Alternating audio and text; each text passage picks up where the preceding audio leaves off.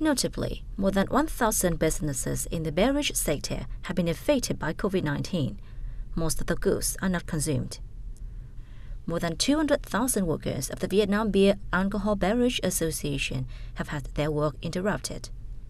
Every year, this association contributed more than $60 trillion to the state budget. Therefore, it proposed the government and the Ministry of Finance to consider and allow beverage industries to be subject to tax and land rent extension. Experts said that in order to cover all businesses hit by COVID-19, the Ministry of Finance should stipulate businesses which were damaged by the pandemic could be supported from the package and not distinguish specific industries.